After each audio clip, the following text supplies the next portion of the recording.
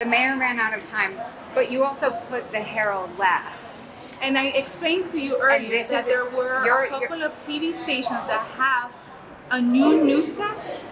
They do have true deadlines, and a few of them told me I'm going live at noon, so that is why I did. So how do you know? Okay. How do you know we have no deadlines? We have deadlines. Well, I know you have deadlines because I am giving them, but they're not true. Okay. But let me ask you. Hold on, one question.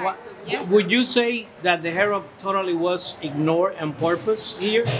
No, speaking to the mayor? You guys were not ignored because evidently.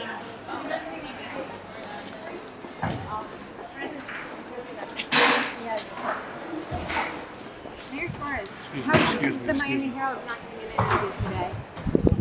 We were told that there'd be press availability and that you got to go last. Mayor Suarez, is there a reason you don't want to talk to the Miami Herald? Thank you. Take care, my brother. All right, bro. Mayor Suarez, you claim to be one of the most transparent mayor in history. What happened to the transparency? Mayor Suarez.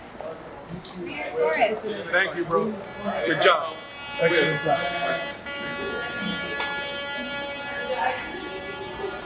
Thank you for coming.